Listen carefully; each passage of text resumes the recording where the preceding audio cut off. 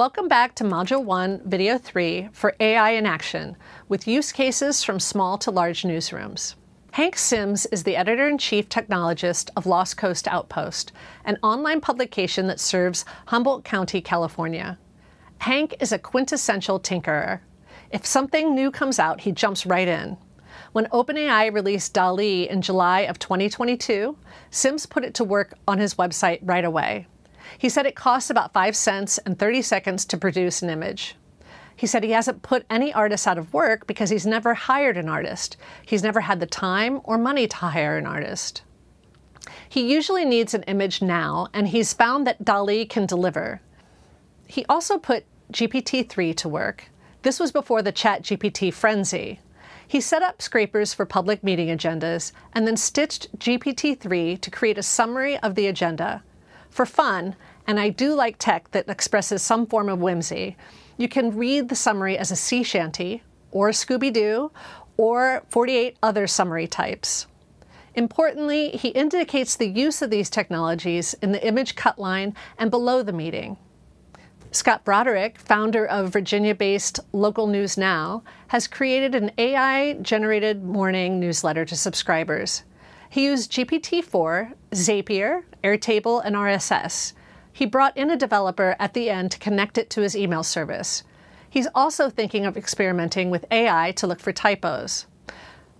I've also heard from local news organizations that confess to using ChatGPT to generate summaries, create outlines, develop keywords, add hashtags, brainstorm for headlines, and the rapid construction of HTML.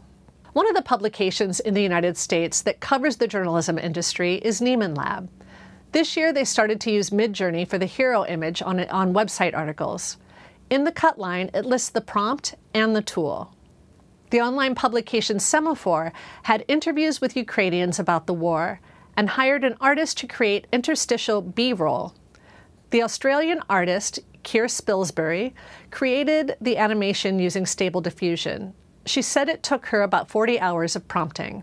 Я Сергей Сотниченко, житель Ирпеня.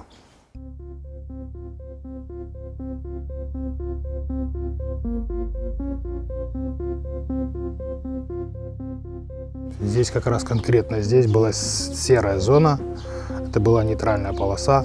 Вот там вот право была украинская армия, вот там вот слева была русская, посередине здесь летали бомбы, мины. Бомбы, мины, бомбы, мины, бомбы, мины, бомбы, и так вот.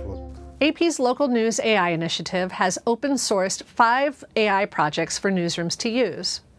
The codebase is free, but it may take a technologist or two and some training to get these working in your newsroom. These 3 projects have GPT 3.5 components. For Michigan Radio, Search Minutes takes online videos of public meetings and transcribes them with keyword alerts. With WFMZ-TV in Pennsylvania, we created a sorting mechanism for the hundreds of emails received daily on the assignment desk. AI determines, after some training by people in the newsroom, if there's a credible news event and adds it to the coverage planner. With KSAT TV in San Antonio, Texas, we composed basic digital stories from video interviews and features selected by editors.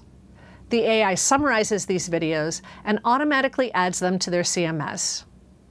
For these next 2 projects, we used the less risky AI with templatized natural language generation because the topics were too important to leave to chance.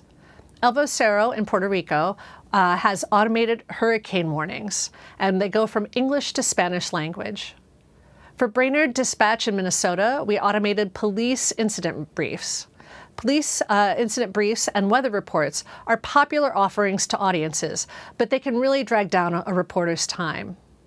It's important to note that none of the examples mentioned here include publishing a reported story.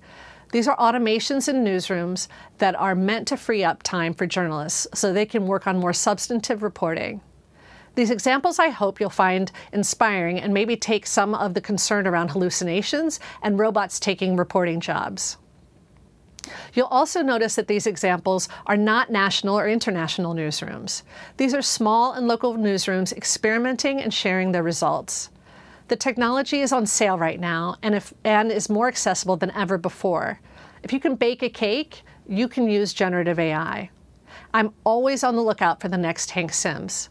Please share your experiments in the forums.